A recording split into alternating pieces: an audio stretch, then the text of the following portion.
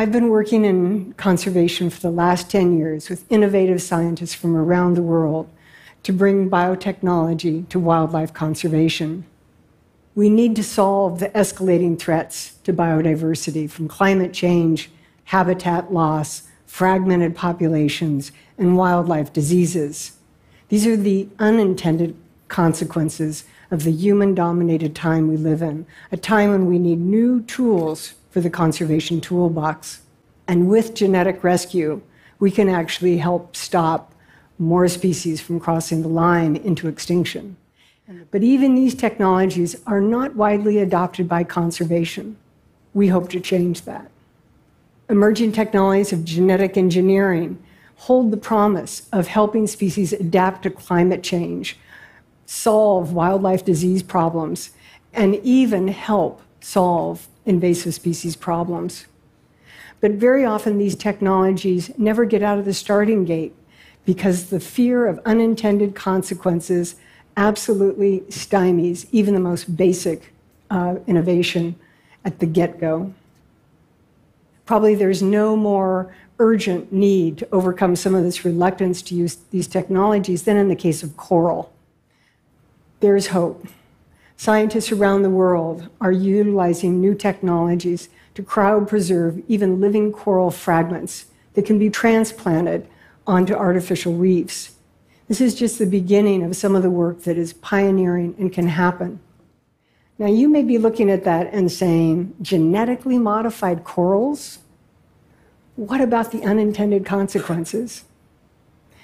This question comes up so often with any innovation in science.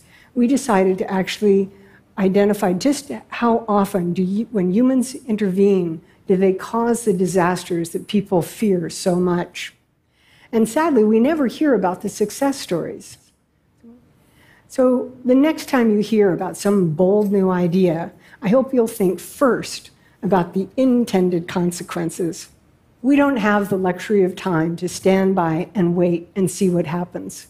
For the thousands of plants and animals at risk today, we know that doing nothing can cause extinction. Instead, let's carefully and intentionally plan with all the tools in the toolbox to achieve and create the future we want and not overreact to a future that we fear. Ryan, these same technologies, synthetic biology, so like in principle, they allow actual de-extinction, species that the planet hasn't seen for years. In principle, we could bring back. Are there any projects you're involved with that excite you or possibly terrify you, but where we could see such de-extinction taking place? Yeah. We are working on everything from the woolly mammoth, as some of you may know, to the passenger pigeon. But to me, the most motivating part of these technologies is de-extinction is just a big, hairy, audacious goal. And if we get there, it'll be grand. But getting there, all of these genetic rescue tools and technology can be applied to save endangered species. It's all a fundamental toolkit that's essential. Well, Ryan, you're an extremely compelling and persuasive and trustworthy voice, I would say, in this whole space. So thank you so much for the work you're doing, for sharing this.